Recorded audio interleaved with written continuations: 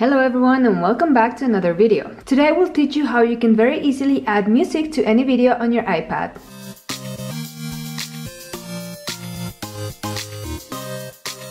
For this example, I am using a time-lapse video that is generated when I'm using Procreate. In case you didn't know, Procreate automatically records all of your progress when you're making a drawing or any illustration. And if you go to your wrench up here, you'll see that you have the time-lapse recording automatically set to on. If you want Procreate to record your progress for you, then make sure that this is turned on, because if you turn it off, then it won't happen. But if it's on and you make a drawing, then you can just tap on where it says export time-lapse video. I'm gonna click on full length.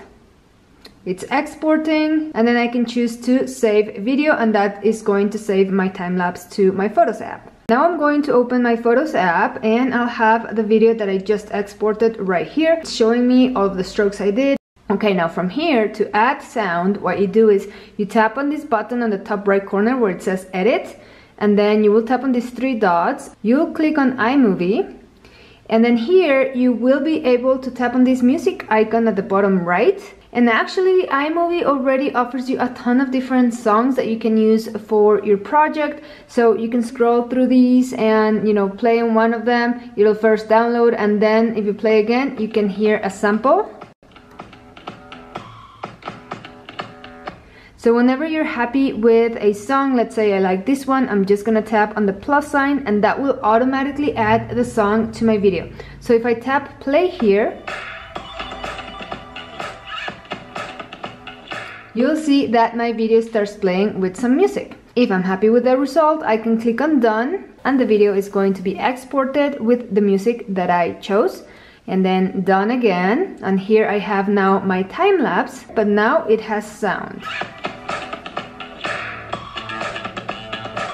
But what if you want a particular song that you have in mind or you have downloaded? I'm gonna show you. And say you want to upload this video to YouTube, then you can use the YouTube Studio library to find songs that you are free to use in your YouTube videos. So go to studio.youtube.com on Safari. Here on the left side, you have to scroll a little bit until you see this music icon, and that is going to be the audio library. And here you have a ton of songs that you can use for your videos on YouTube. You do have a search bar here, so you can type in any subject or any theme or type of music you're looking for. And you can also test the song, so to just tap on this play icon on the left, and the song will start to play. So you can scroll and test these songs until you find one that you like, and once you do, you tap on the track that you want, and then this button will appear that says download, so you tap there and the song will download. So just click on download, and as you can see, it's downloading right here. Once it's done, I tap here and I will be able to see that it has downloaded. I'm gonna tap on it and the song opens. So if I tap here, you can hear the song. Now from here, you see this button that says open in iMovie. I'm actually gonna tap there. I'm gonna tap on where it says create new movie. And what that does, it brings the song that I have just downloaded onto my timeline here on iMovie. So the song is ready to go. Now I only have to add my video, and to do that I can just go to where it says video and recently added, and I should be able to locate the video that I have just brought in from Procreate. So select it, type on this plus sign, and that is going to bring the video to the timeline. Now I came all the way to the left so I can be at the beginning of the project. Now you can just tap on play and the video and the song will play together.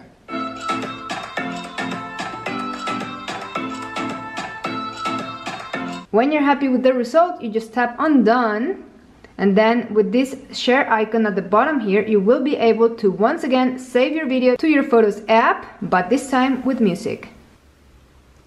One more time, let's go to my Photos app, and now my project should have sound. So if I tap on my speaker, I will hear the song.